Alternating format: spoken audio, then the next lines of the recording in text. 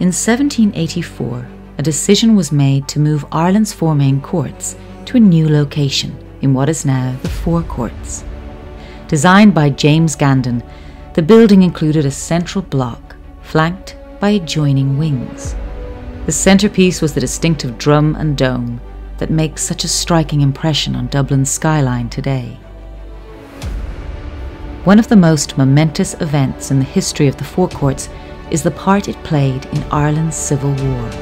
Following the signing of the Anglo-Irish Treaty with Great Britain in December 1921, Ireland was cast into turmoil between those for and against the agreement.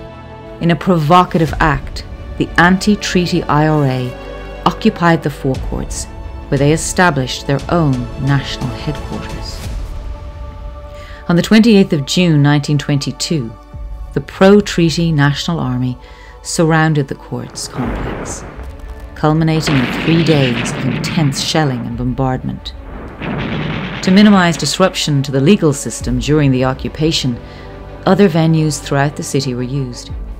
In the aftermath of the battle between both treaty factions, the Four Courts complex suffered extensive damage. Scattered amongst the rubble were centuries' worth of precious public archives belonging to the Public Records Office that was destroyed by fire. The rebuilding of the Four Courts was spearheaded by architect T.J. Byrne.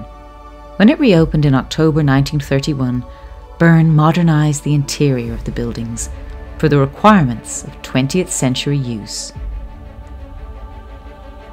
In more recent times, the functions of the Four Courts have moved well beyond its physical location. Court cases and hearings can now be administered remotely, and from the ruins of the Public Records Office, a virtual recreation has emerged. Now with this app, you can explore the events that have shaped one of Ireland's national landmarks, a place that has evolved and re-emerged for over 200 years. Whether you're visiting the Four Courts site itself or want to discover more about Irish history, this app provides you with a wealth of information in a user-friendly way. It's the perfect interactive guide